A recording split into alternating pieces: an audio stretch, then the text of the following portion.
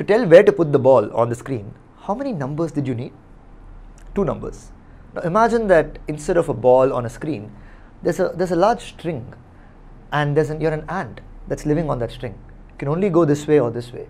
How many numbers do you need to tell the position of the ant on this string? Think about it. Did you think about it? That's right, you need only 1 number, right? Because you can pick some point on the string, and all you have to tell is how many steps to walk, this way or this way, just 1 number, and you're done. The number of numbers you need is just 1. The number of numbers you needed to put the ball on a screen was 2. So basically, this thing, right, the number of numbers you need to tell the position of something in that space is what we call the dimension of that space. So a screen is what we call 2-dimensional, flat. Screens, tables, anything that's flat, to tell the position of something on it, we need 2 numbers. How far to go from this side, how far to go from that side, right? But in the case of a string, you need only 1 number. We call such spaces 1D or 1-dimensional spaces. What do you think the dimensions of our universe is? How many numbers do we need to tell the position in our universe? Yeah, you probably got this right. We need, that's right, 3 numbers, right? Imagine you're a mosquito that's flying around. If you want to shoot that with a laser, which I a lot of times thought about, how many numbers do you need to locate the position of that mosquito? How far it is from one wall, how far it is from the other wall, but is that enough? How high it is also matters, right? So you need 3 numbers to locate the position in our universe, and therefore our universe happens to be 3-dimensional, 3 spatial dimensions. So 3-dimensional space is what we have in our universe. Now, why is it 3? Why not some other number? Have you ever thought of that? What would a 4-dimensional universe look like? When I read this in school, I was like always thinking about what would a 4-dimensional world be like. Unfortunately, the answer that I got was from the malls that they took me in the school excursions, where there would be some cinema. They used to play like a 10-minute cinema that I had to watch. And in the beginning it was fine. They told me 3D cinema, and then they just gave me glasses and things popped out of the screen. I was like, oh, that's 3D, that's reasonable, that's 3-dimensional, instead of it being on the screen. But then I went to like a few more standards higher. I think I was 9th or 10th. They started this whole 4D thing, and I was like, wait, do they have 4D cinema? What is this? Then I go inside. They said 4D just means they're going to shake my chair. This was the guy at the entrance. I was like, okay, that doesn't sound very 4-dimensional to me. And then very soon, I was already beginning to lose trust. And by the time I was in 11th or 12th, they started 5D. I think they were trying to sell to parents, and kids wanted like more and more dimensions are there, I'll go. And I asked, what is this 5D cinema? All that meant was they would start pouring water on me and have something hit my leg as I'm watching the movie. They had completely not understood what dimensions are, these people who are running these theaters. So if you're curious about what a higher dimensional universe would look like, that is the wrong place to look at. If you're truly curious, I recommend a book. It's called Flatland, A Romance of Many Dimensions. It was written in 1884. So if you want to think about this question, but also have fun while doing it, read it. Yeah, it was written in 1884. Talk about being an up-to-date syllabus over here. But to truly understand these higher dimensions, the best way to do that is to start from 1 dimension. So let's go sit with our ant prisoner that's on a string and begin our study of what I like to call 1D motion. Now let's enter the world of these ants that are prisoners to their string, carrying loads around. You can see that all 3 of them are moving, but are they moving equally? Like the second one has more motion than the first one. The third one has even more motion than the second one. In fact, the first one is poorly leaving just now. So clearly, there's different amounts of motion that's happening. You can either be at rest or be moving, but even when you're moving, there are more than one ways to move. But what if you want to actually talk about this in a clear way? Here you're like, hey, this is moving more, that's moving less. It's so vague, and if this pisses you off, that's exactly what the world would have been if you were born like, I guess, 1,000 years ago, maybe in the Stone Age. People would have been talking like this about how much motion is there. In fact, if you were in Flintstones and if you broke the speed limit, imagine the awkward conversation you would have with the traffic cop that catches you, right? Like, hey, I think you went faster than how much I think you should have gone. And you're like, how much should I have gone? I don't know. I think it just feels faster to me. And then it can just create these really awkward conversations, which is exactly what the world was. Until, like, Galileo was also equally pissed off. And he was like, you know what, guys?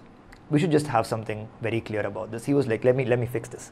And what he says is that he was like, what if I take one single unit of time, something, I'll keep it fixed. And he picked his heartbeat, because poor guy did not have modern clocks and modern devices to measure time. He was like, you know what, I'm just going to stick to my pulse. And in one heartbeat, I'm going to see how much the position of each of these ants or whatever is moving changes. So what he would do, he said, was let's just take one heartbeat and look at how much the position of the first ant is changing. And in this case, let's say the first ant moves 10 steps in that one heartbeat. The second ant moves 20 steps. The third ant moves 30 steps in that single heartbeat. And he went, you know what? This is useful because now I can say the first ant's position changed by 10, the second by 20, which means that has twice the amount of motion, right, than the first one. So just fixing this time, in this case his heartbeat, really helped. And he called this idea, he just called a bunch of people, I'm assuming, and said, you know what people, from now on, if you want to measure how much motion is there, we'll just keep the time constant and then see how much the position changed in that amount of time. So this ant goes 20 steps in one heartbeat, and he called this something, this idea of how much the position changes per unit of time. He called it speed. And from then on, we've been able to actually have a way to precisely talk about how much motion is there, right? So what is this speed thing? It's just how much the position changes in 1 unit of time. That can be a heartbeat, that unit of time, it can be a second, it can be an hour, it can be a day, it can be anything. So that's what he did. Sometimes you may hear this being called velocity. Speed, velocity, both of these you can use interchangeably for the next 5 minutes or 10 minutes, after which I'll tell you what the difference is. So but if you're here, then I have an interesting and challenging question for you, which is, now that you understand this, what if you're actually feeling bad for the poor ant that's the first one that's going so slowly and leaving the screen? What if you want to make that ant move 10 times faster? Which line of code would you go and change? Now if you're curious about what these lines of code are doing in difference, all I did was just add a line and add an image of an ant. Other than that, it's pretty much the exact code you wrote in the last episode. So go and think about which line of code will you change and what will you make that line. Now did you think about it? Because if you did, you will now know that speed, you may have known it before itself. I know, understand faster, slower and all. Why is this guy talking about it? You would have understood that already. But now you know something really precise. What do you know? Speed is just how much the position changes every unit of time. So if you go here to line number 22, which is where the position of the ant number 1 is changing, right? Like x1 is just the position of the ant 1, and that's becoming x1 plus 1. What does that mean? That means that every time this draw loop runs, the x position of the ant increases by 1, and because that happens fast, you see it moving further and further. So what would the speed of the ant be in this world? That's right, it will be 1 pixel per loop. Keeping the loop, because the loop is a unit of time here, right? Like, so 1 pixel per loop is the speed, and you want to make it 10 times. The word per here is just, you know, for every. So 1 pixel for every loop. So over here you can make it like 10. What do you think is going to happen? You want to increase it? Let's watch this. He zooms past, leaving the other two in the dust to bite the dust. I kind of feel happy doing this. So now you know what speed really is, right? It's the amount of position change per unit of time. And with that, now I have some questions for you. I want you to discuss them for a couple of minutes with your team and your learning coach, each of them, and then move ahead. Are you ready? First question is, if I just get rid of like these two other ant babies and then have just one, this is hopefully what it would look like. And if I said, okay, so the ant baby is going at like 3 pixels every second, right? That's what it's going at. Then the question is, in 8 seconds, let's say 8 seconds have passed, how far do you think the ant will be? Great, did you think about it? Did you discuss it? So what is this speed really? 3 pixels per second. That just means every second this ant covers 3 pixels. So in 1 second, 3 pixels, 2 seconds, 6 pixels, 8 seconds is going to be 3 into 8, that is 24 pixels. And that's the answer. So this is the purpose of defining speed, because now you can very easily find out, oh, tell me the speed, tell me the time, I can just say how far, what should be the change in position of the ant, and in this case that's 24 pixels. The next question I have for you is something very similar.